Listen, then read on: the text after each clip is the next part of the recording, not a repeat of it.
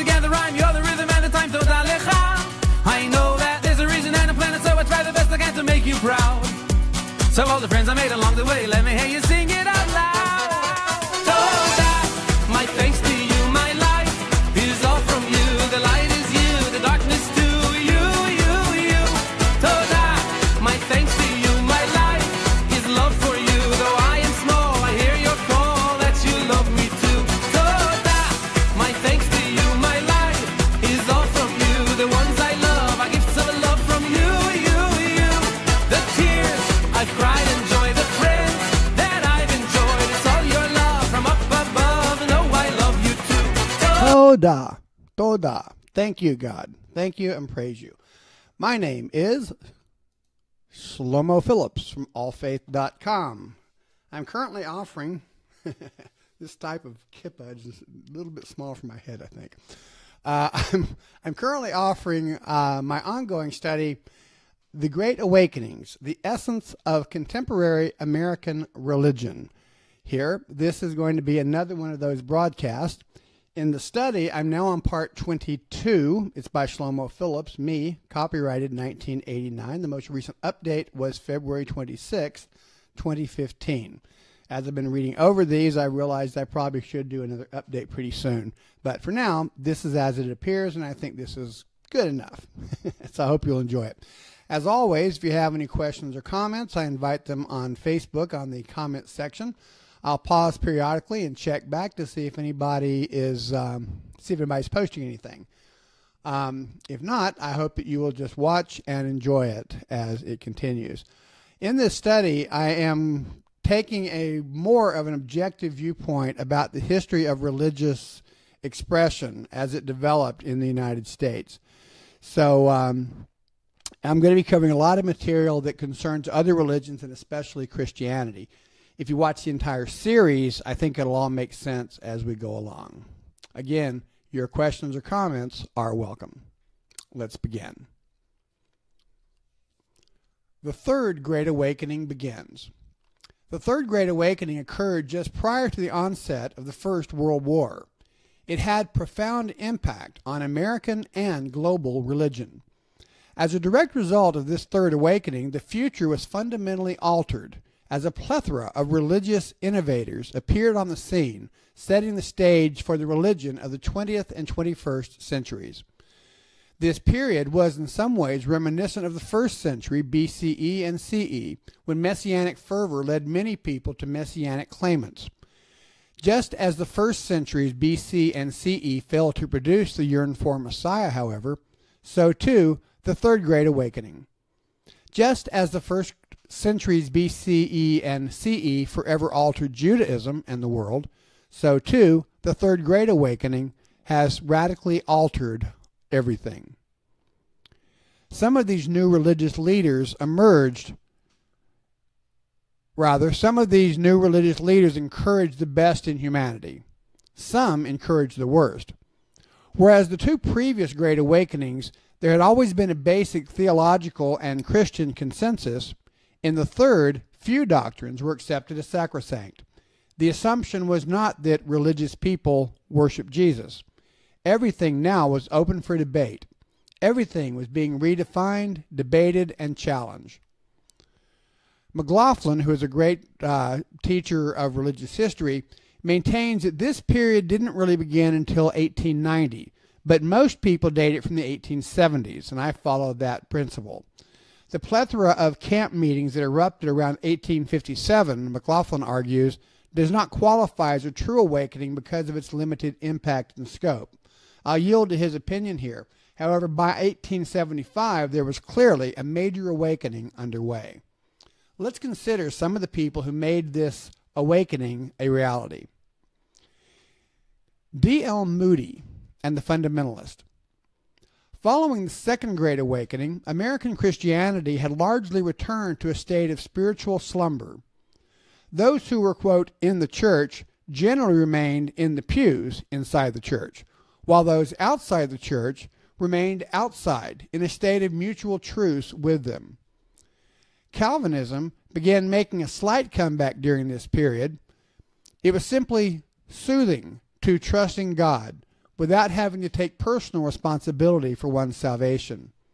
You'll recall from the last broadcast that Calvinism teaches that a person is either chosen by God before the foundations of the world, or the person is eternally lost, and it doesn't really matter what you believe as an individual. The decision was already made. The monumental successes of D.L. Moody's revival meetings in the 1870s reflect the powerful birth of missionary Christian fundamentalism. Moody, in fact, has been called the first Christian fundamentalist. In the Third Great Awakening, this Great Awakening was born among people of faith, although it reached far beyond. Like his Protestant forebears, Moody's fundamentalist teachings were based squarely on his literalist interpretations of the Bible. In other words, God said it, I believe it, that settles it. There was no room for debate in Moody's mind. This remains the defining position of all Christian fundamentalists. This conviction often includes the doctrine known as the, quote, priesthood of all believers, wherein Christian fundamentalists are taught to read the Bible, often the King James Version only, and to accept what it says literally, and to hold to that dogmatically.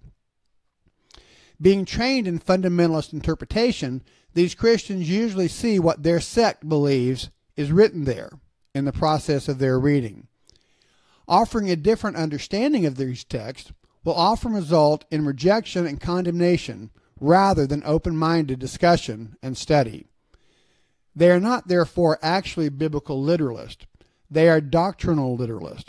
They see what they want to see in the pages of the Bible, including our Torah and Tanakh. Moody and his followers successfully created a trans-denominational movement that continues to grow today. His doctrinal worldview is, in the mind of Christian fundamentalists, quote, mere Christianity. To reject this version of the religion is viewed as rejecting God himself. Dwight L. Moody lived 1837 to 1899. He battled toe-to-toe with the intellectuals of his day. He rejected the rationalism of Das Aufungerling, the Enlightenment.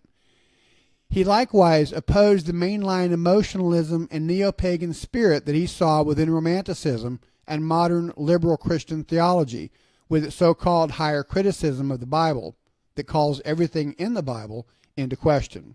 For Moody, the Bible was set in stone. Along with his longtime associate and song leader, Ira David Sankey, who lived August 28, 1840 to August 13, 1908, Moody condemned the doctrine of predestination, or Calvinism, and the cardinal teachings of the Calvinists. He also rejected the popular teaching of, quote, salvation by works, expressed by some segments of what we today would call the religious right. Moody also condemned the new secular humanist doctrines of evolution. He further rejected the Enlightenment notion of essential human goodness, returning, as he saw it, to the fundamental belief in the doctrine of original sin, which, by the way, was created by Augustine and is not biblical, and the necessity of being born again through the blood of Jesus. Dwight L. Moody was the father of Christian fundamentalism. From today's perspective, it is difficult to appreciate just how amazingly widespread the acceptance of his audience was to his views. Dwight L. Moody's teachings and the Bible Institute that he founded held a far more important place in this awakening than most people seem to realize. Moody led the way for the Christian fundamentalism that we know today, and to the near destruction and death of Calvinism. He also fathered the zeal for missionary work that is such a plight today in Israel among the Jews and other people. That was part 22 of The Great Awakenings, The Essence of Contemporary American Religion, by Shlomo Phillips, copyright 1989. We continue with part 23. William Miller. William Miller, 1782 to 1849, was a charismatic American Baptist preacher. His spiritual descendants are sometimes known as Millerites. His Adventist teachings, in other words, focusing on the second advent or coming of Jesus of the 1830s and 40s, were very influential later on. It's largely because of Miller's significant influence that I'm inclined to date this awakening back to the 1840s. His impact in the Third Great Awakening and beyond was profound. His humility in acknowledging some of his mistakes later, mistakes that his followers continue making today, was really beyond admirable for a person in his position. Among Miller's spiritual heirs are several major religious denominations and sects, including the Seventh-day Adventists, the Advent Christians, and the International Bible Students Association, or Russellites, Jehovah's Christian Witnesses, Zion's Watchtower, etc., although it should be noted that the Russellites are a step removed from Reverend Miller. Miller's early beliefs were a mixture of Baptist theology and Masonic deism. Around 1850, Miller claimed to have had experienced a spiritual realization while reading from the Bible at his local church. The War of 1812 had left him questioning the afterlife and the meaning of human existence. It was a horribly bloody war. He was deeply troubled by the doctrine of eternal punishment and was seeking understanding. In my opinion, despite the pain caused to so many people through his movement, Miller himself was doubtless a sincere spiritual seeker who simply lacked the resources he needed and whose followers went well beyond what he intended. Personally, I hold William Miller in deep respect, despite the things that were done in his name. Because of his believed revelation, Miller became convinced that God had chosen him to reveal the end-time secrets to the world. As a result, he undertook serious Bible study. He began at Genesis 1:1 and worked his way forward. In this way, Miller determined what he believed the Bible said for himself without relying on others, and he began teaching his sometimes novel interpretations to others. Miller attracted quite a following with his end-time prophecies and unique doctrines. His teachings were unorthodox enough to convey the feeling of mysterious revealed truth, and yet orthodox enough from the Christian perspective to not seem like abject heresy. To many people, it seemed like a good fit for the chosen nation and as it approached the year 1900. Many people consider William Miller to be a special prophet of God, and the idea that through him America might just yet become New Zion after all began to be heard. In time, Miller left his Baptist fellowship and his Masonic beliefs. He reportedly told a deist friend that if he would give me all the time, I would harmonize all the apparent contradictions to my own satisfaction, or I would be a deist still. Like so many others of the period, Miller felt that he needed to reinvent the wheel according to his own revelations.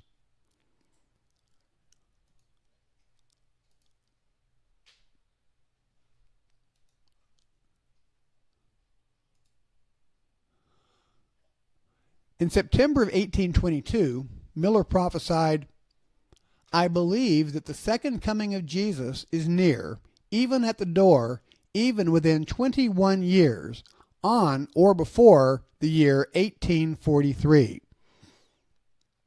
The result of this pronouncement was like a whirlwind. Beginning in 1840, Millerism became a significant religious force in the U.S. and one of the main prophets of the Third Great Awakening. Miller later narrowed the scope of his wildly possible Daniel 9 prophecy. He announced to his followers that Jesus Christ would definitely physically return to the earth, cleanse, purify, and take full possession of it sometime between March 21st, 1843 and March 21st, 1844. There was no doubt about it, he said. When that date didn't pan out, a new date was revealed to him, April 18th, 1844. The corrected date was set for 7 months later, on October 22nd, 1844. With this prophecy, Adventist preacher Samuel S. Snow, 1806 to 1890, established what was known as the Seventh Month Movement to proclaim the final date of Jesus' advent. In defense of Miller, Snow proposed that the delay had been the stripping away of those Adventists who lacked faith in order to establish and strengthen the rest as the foretold faithful remnant. When Jesus again didn't appear on October 22nd, 1844, that date came to be known as the Great Disappointment. To his credit, Miller publicly admitted his errors, although he explained that his miscalculation had been based on imprecise biblical preservation and records rather than his own research. Until his death on December 20th, 1849, Miller fully expected the Lord's imminent return. The Millerites were understandably heartbroken at the Great Disappointment, and the majority left the Adventist cause. And yet, the Adventist cause lived on.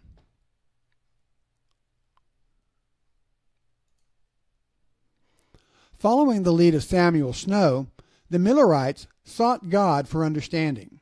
What had happened? It was obvious that Miller had been wrong, and yet his spiritual evidence seemed impeccable to them. Among those who continued to hold on to Miller's basic calculations are the Seventh-day Adventist Church, with over 14 million members and growing, and the Advent Christian Church, with around 61,000 members. Jay's Witnesses, as well as many mainline Protestant sects, continue to study Daniel 9, believing that it holds the secret of Jesus' imminent return. All of these people are looking at the original research or inspired by the original research of Miller. I have a study on my website about Daniel 9. It is at allfaith.com/Mashiach with an O/Dan9.html. It's linked on this page, which explains what that prophecy is actually about. It actually has nothing to do with the coming of the Messiah. This ends part 23 of The Great Awakening, The Essence of Contemporary American Religion by Shlomo Phillips, copyright 1989. Part 24. Prophet Ellen White. Those who remained loyal to Miller's teachings and calculations had to come up with an answer for this catastrophic failure of the Great Disappointment, and they did. They explained that Miller's dates were indeed correct. However, there had been a misunderstanding about the phrase, the cleansing the sanctuary. Many of the remaining Millerites explained that 1844, Jesus had in fact entered into the holy sanctuary and had begun what they called investigative judgment in preparation for the end of time. This is what Miller discovered. He was accurate, and it did indeed happen, they claimed. But Miller had lacked understanding of the investigative judgment and thought that that date would signal the physical coming of Jesus to the earth. One problem with this explanation is that the Seventh-day Adventists, like all fundamentalists, claim to be biblical literalists. This bizarre doctrine has absolutely no biblical support whatsoever.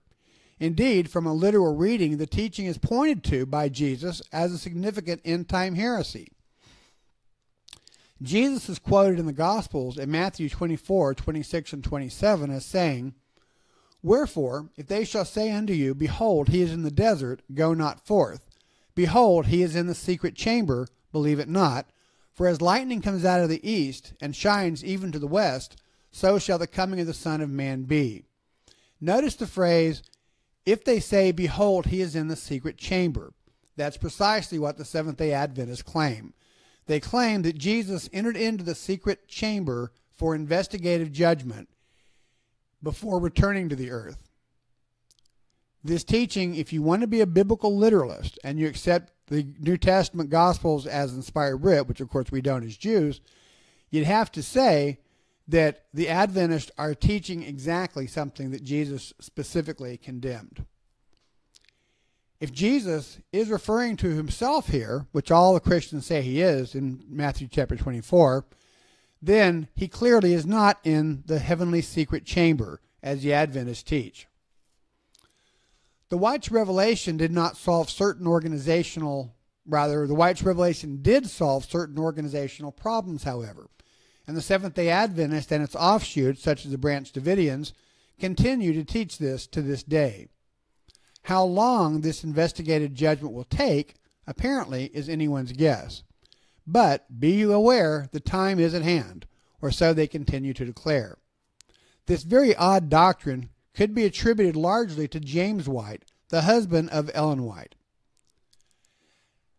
As the Whites and others continued reinterpreting their founders' teachings, Adventists like Joseph Bates discovered that Christians, like Jews, are commanded to honor the biblical Sabbath, or Shabbat. In part, to recast the movement as more than a failed single-issue sect, Sabbath observance then became very important in Adventist teachings.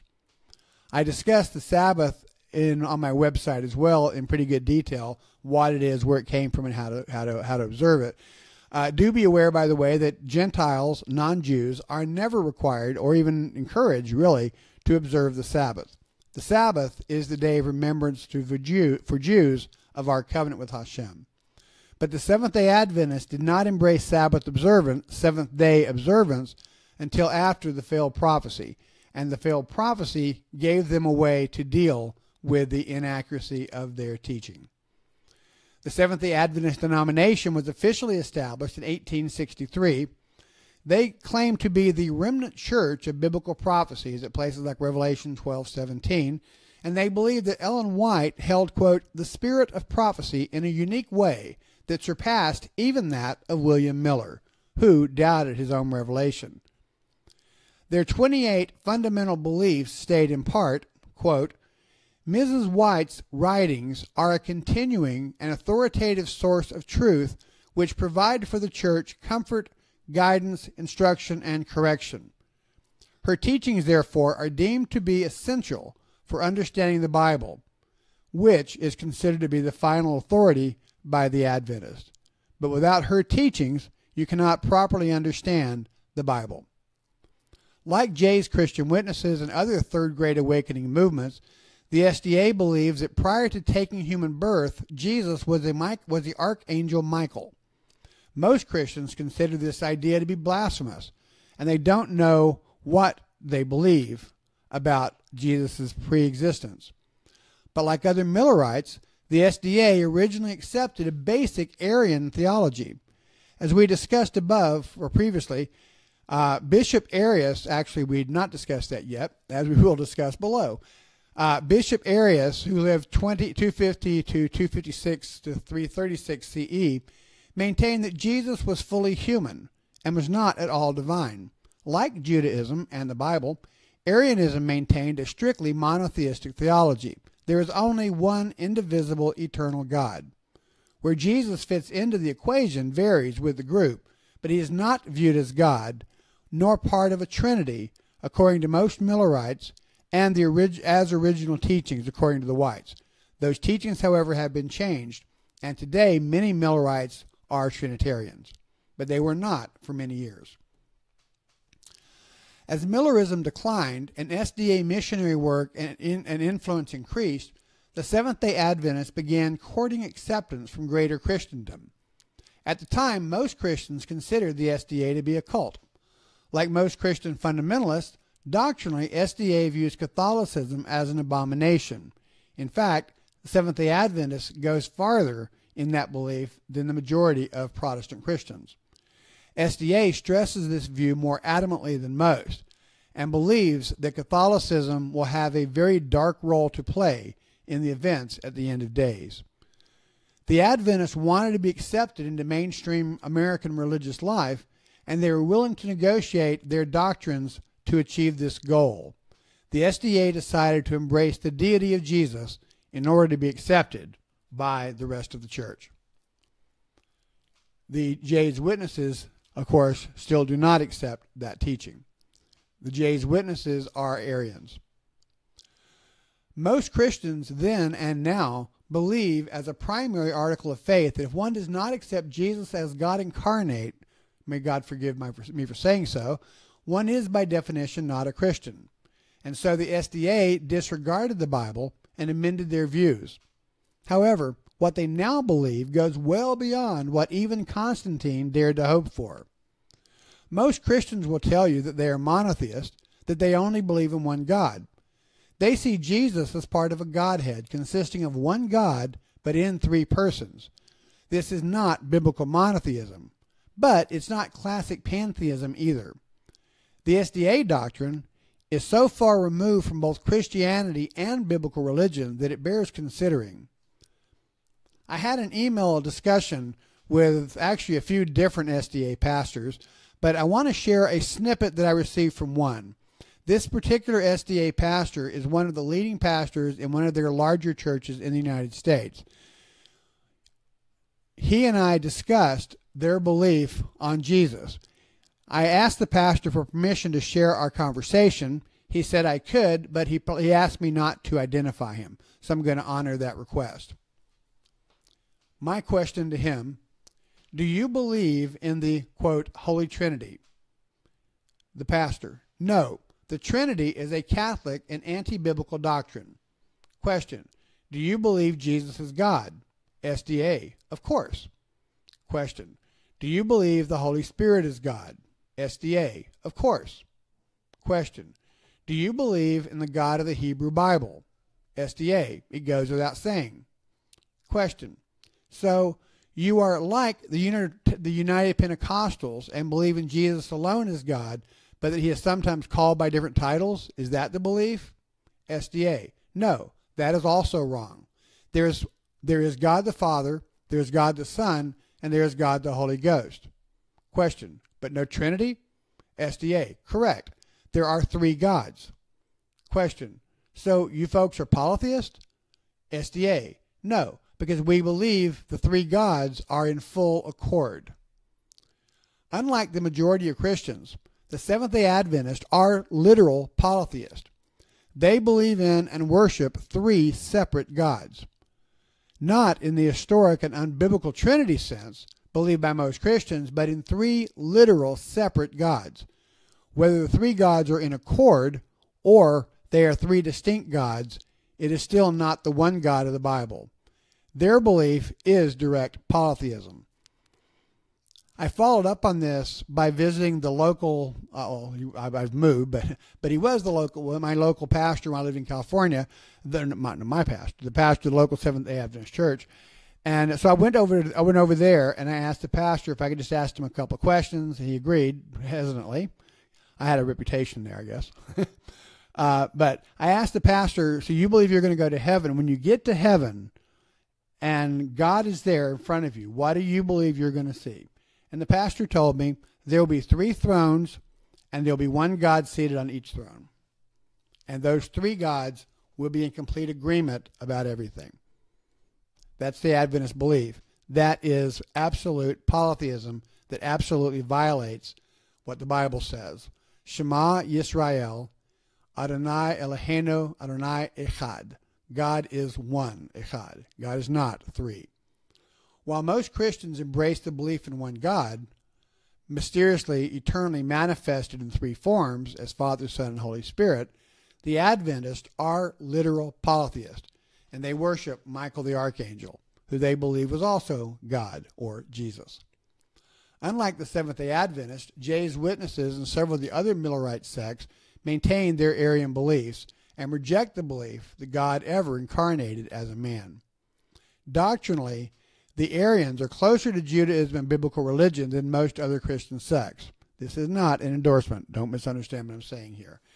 But one of the biggest divides between Judaism and Christianity is the belief of Christianity that Jesus was God incarnate. The Jehovah's Witnesses and some of these other Millerite groups reject that teaching. And here ends part 24. We continue with part 25 of The Great Awakenings, The Essence of Contemporary American Religion by Shlomo Phillips, copyrighted 1989.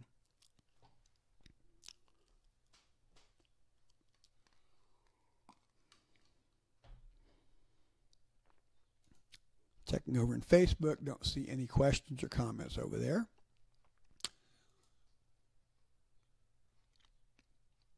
And so we will continue.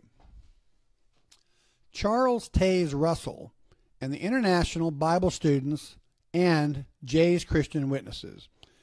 The reason I say Jay's Christian Witnesses is that the name of the Holy One, blessed be He, whether it is translated with the Hebrew letters or with some transliterations such as the name J is not to be lightly spoken, and so I'm not going to speak those names.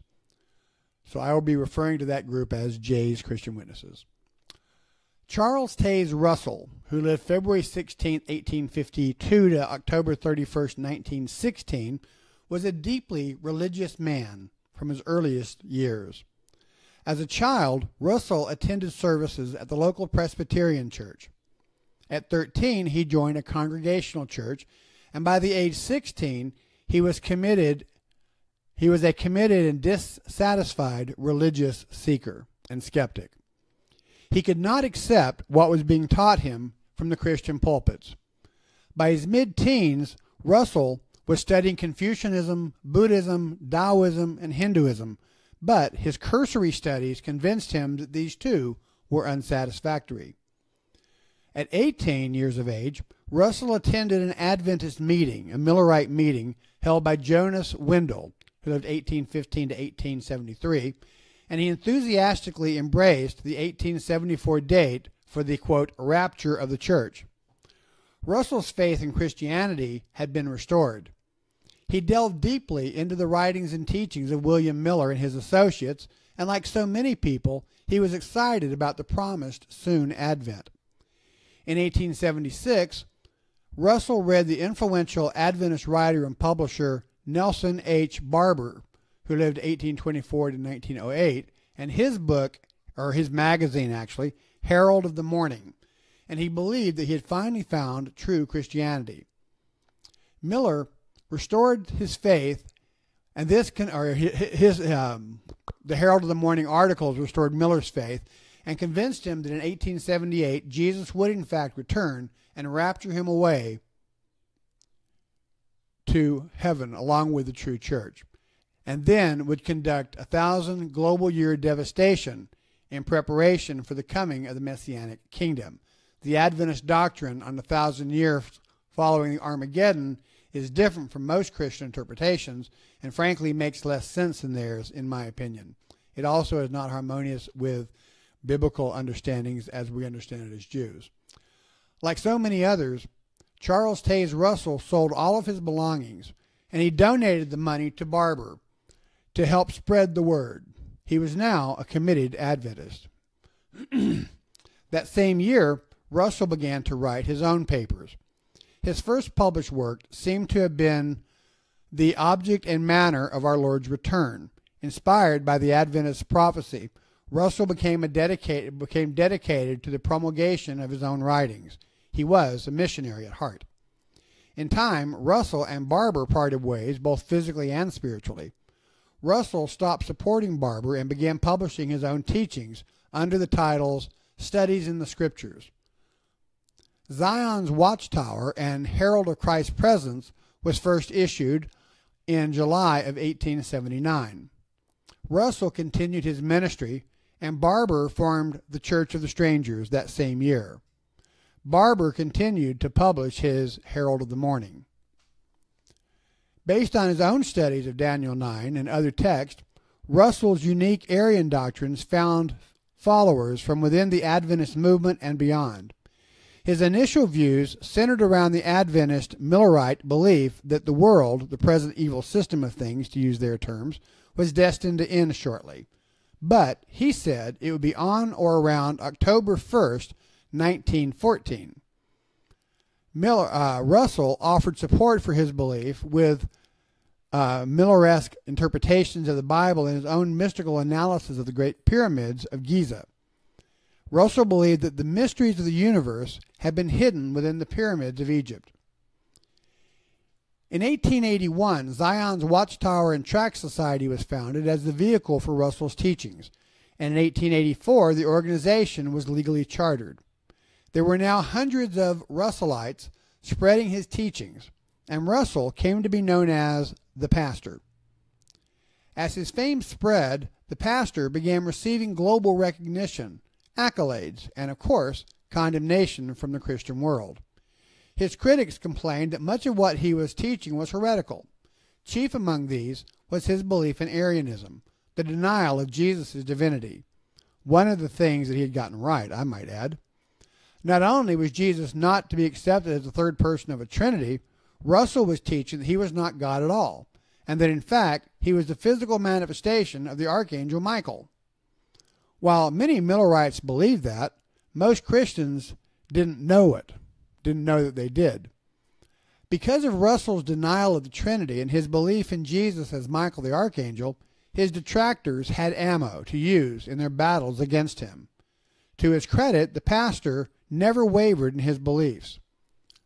Major events, however, did happen in 1914 at about the time that Russell pointed to, not the least of which was the onset of the First World War. But when 1914 passed, without the Advent occurring, a viable answer was needed. The Watchtower Society came up with a good answer, they figured. They explained that Jesus did in fact return to the earth in 1940, just as predicted. His advent, however, had been invisible. While the SDA still had Jesus secluded in heaven, the witnesses had him here on earth, living invisibly in a New York skyscraper. Seriously, they believe that. In a move all too reminiscent of the SDA's investigative judgment justification, the Watchtower Society claimed that on the way to the earth, Jesus had to battle the forces of Satan. Good news, though, Jesus had won the fight and had bound Satan to the earth, lest he escape God's wrath. He based this on Luke 10:18. The bad news was that the battle between Jesus and Satan had been so intense that it had caused the First World War. Obviously, the Watchtower, or the true Jews as they now consider themselves to be, had triumphed. The war to end all wars marked the event of Jesus' return. The last days had now formally and finally begun, according to Russell. The still invisible Jesus was now living in the Watchtower headquarters and awaiting the time by God to wage Armageddon. According to Zion's Watchtower, Jesus indeed had returned in 1914, just as the pastor said. He merely had done so invisibly so as to prepare for his work of global restoration. Russell's end-time followers, composed of 144,000 faithful and discreet servants, were granted additional time to preach his message unto all the ends of the earth. Matthew 24:14 is the foundation for that false claim. All the wars, natural disasters, and bloodshed that have occurred since 1914 are those that were predicted in the Bible by Jesus in Matthew 24 and elsewhere. Russell's prophecies and the explanation of its apparent failure may seem far-fetched at first, but when you consider his sources and rationale, coupled with the apocalyptic excitement of the day, it is understandable how millions of people, including the mother of President Dwight D. Eisenhower, came to accept his predictions and interpretations and to commit their lives to their promulgations.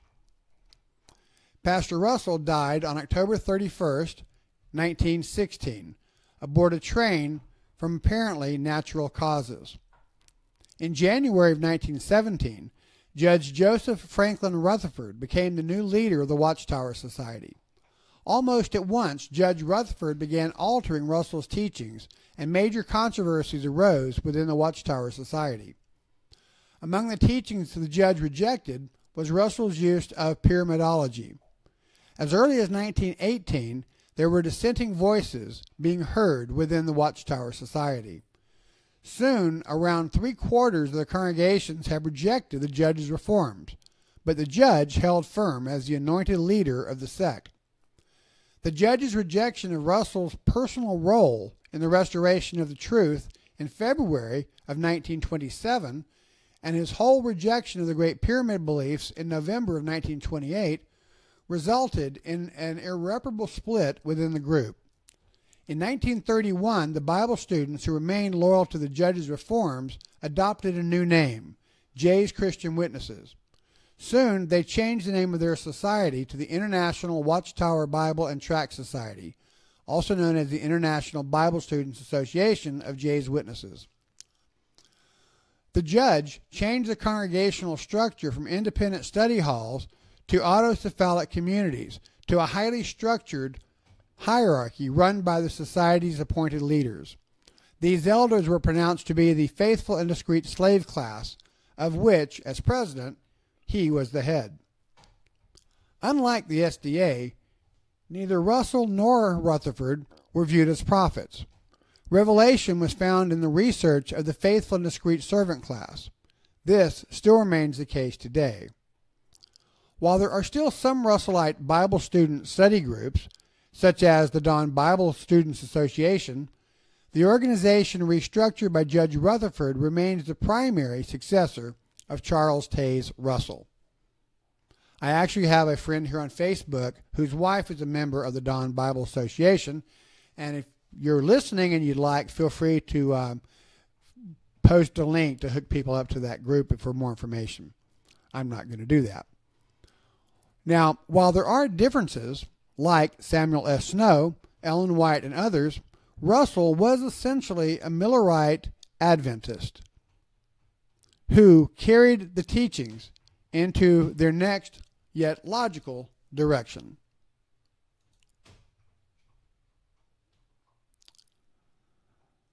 And I'm going to go ahead and end this here.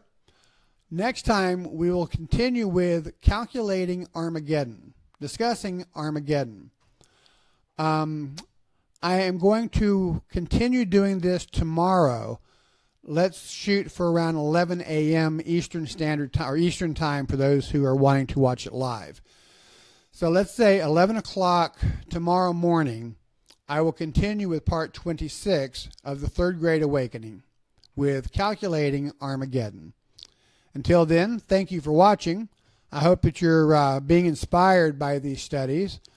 And if you are, drop me a PM or give me a note here to let me know that you're watching and listening and that this material is to you interesting.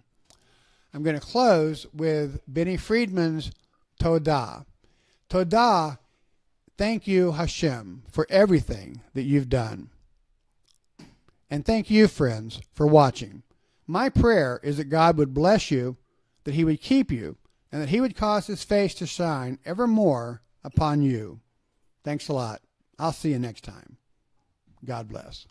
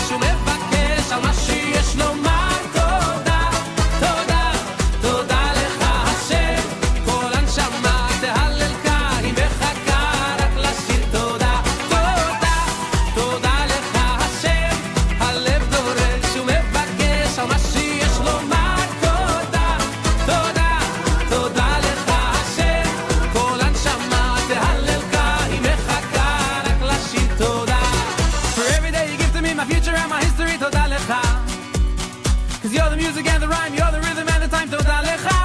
I know that there's a reason and a planet, so I try the best I can to make you proud. So all the friends I made along the way, let me hear you sing it out loud. Toda, my thanks to you, my life is all from you. The light is you, the darkness too, you.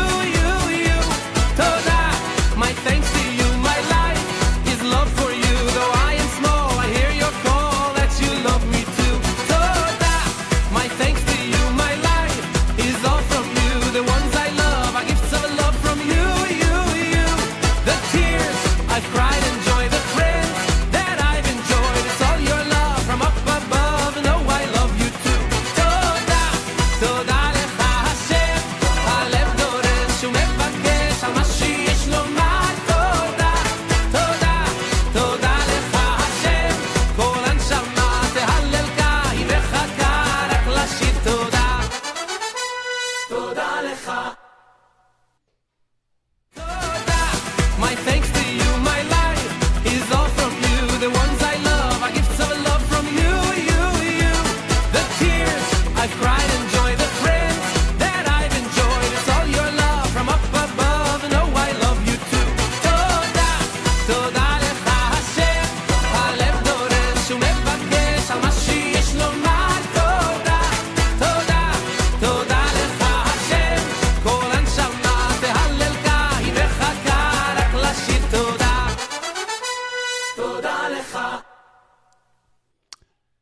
See you next time, friends. Toda.